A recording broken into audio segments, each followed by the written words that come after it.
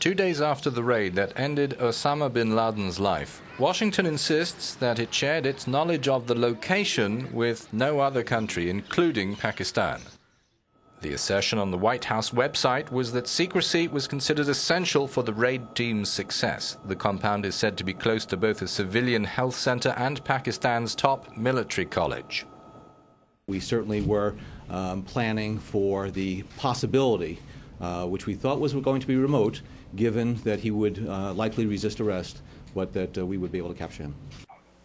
Whatever has been said about the compound's fortress-like security, including descriptions of Bin Laden's house within it as a mansion, this video, said to be of the scene where his life ended, in contrast presents it as relatively modest.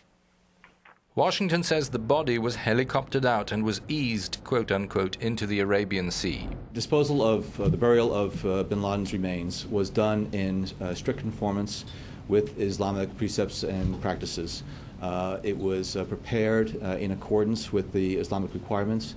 Muslims around the globe have condemned the method of burial. Also provoking heated argument is what role Pakistan played leading up to and in the final act. I think it's inconceivable that Bin Laden did not have a support system in the country that allowed him to remain there for an extended period of time. Political observers say US-Pakistan ties look set to suffer further over lingering questions about complicity.